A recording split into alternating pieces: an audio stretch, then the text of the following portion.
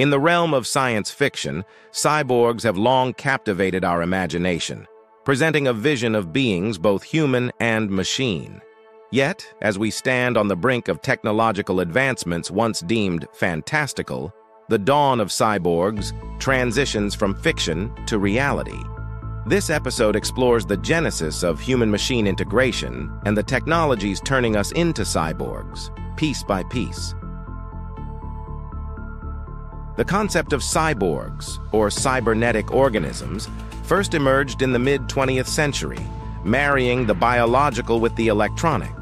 Today, that concept is not only feasible, but increasingly practical, as technological advancements promise to enhance human capabilities beyond our natural limits.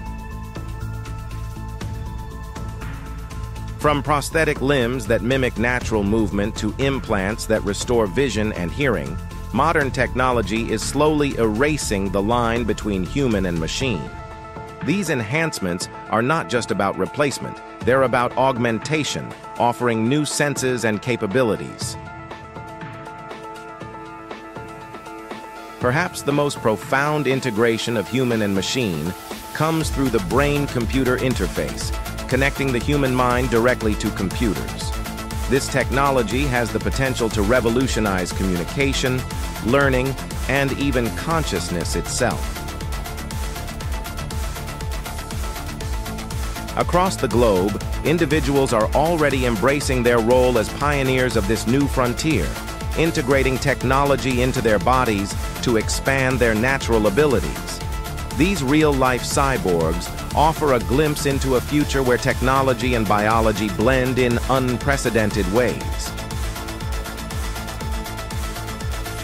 As we explore the dawn of cyborgs, we stand at the precipice of a new era in human evolution.